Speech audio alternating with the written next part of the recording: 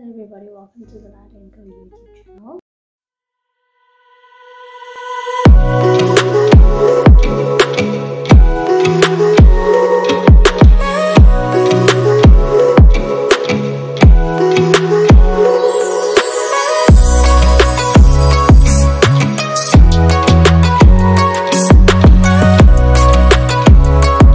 My name is Lailah and I am the owner of Lailah & Co.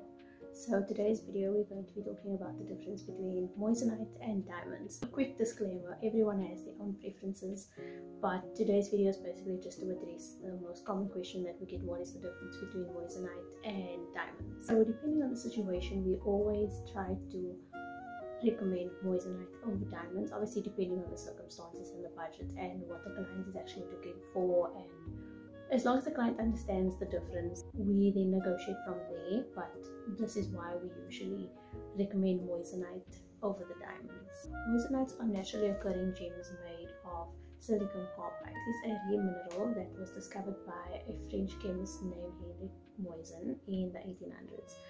The gem was first discovered in a crater created by a meteorite that fell to Earth. However, in today's world, it is lab created. So there are four key differences that we'll be discussing today. And the first one is pricing. So moissanites are generally more affordable. I wouldn't say cheap, I would say more affordable than diamonds. So diamonds, for a lower quality, smaller stone, you're going to be paying more for it than a higher quality, larger moissanite. So that's just how expensive diamonds are, and obviously to each their own. But if you're looking for a bigger stone or a relatively okay size stone, and you have a smaller budget than 150,000 or 200,000, then moissanite is definitely the best option. 1 carat moissanite is about 1/10 of the price for 1 carat diamond. So just to put in perspective, that is how big the range is between a moissanite price and a diamond price. So the second thing we're going to be talking about is durability. So it's a known fact that diamonds are the most durable stones. They can withstand anything, and that's what kind of adds more to their value and to the cost of a diamond. But a diamond scores 10 out of 10 for its hardness, whereas a moissanite is a 9.5 out of 10, which is still really good, which means that it is a durable stone, but it is more affordable. So the third difference we're going to talk about is brilliance. So brilliance refers to like the sparkle of a stone.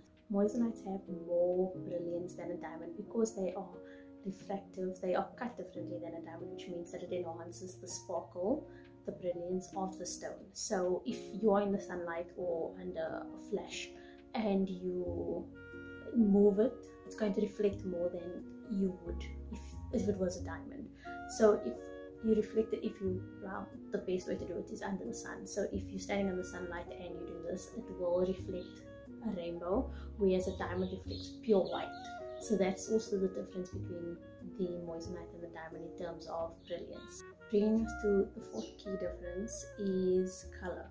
So just like diamonds, moissanites also come in colorless to nearly colorless, and then also colors. So the first thing is that you get the color D, which is in moissanite, the color D is colorless, completely colorless, and it's also the most expensive type of moissanite.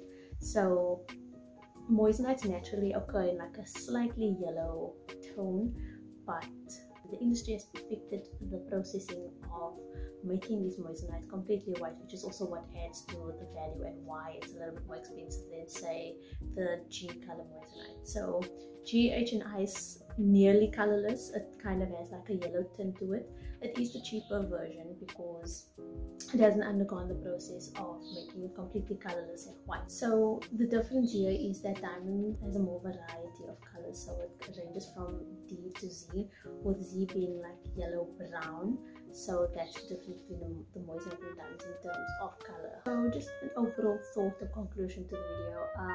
I generally refer or recommend moissanite as opposed to diamonds. Mostly there aren't a lot of people that have the budget for diamonds, or like a little one, not even a 1 carat, 0.5 carat can cost you 70 to 150,000 depending on the diamond, which we'll get into the next video. The difference between lab created diamonds and natural diamonds.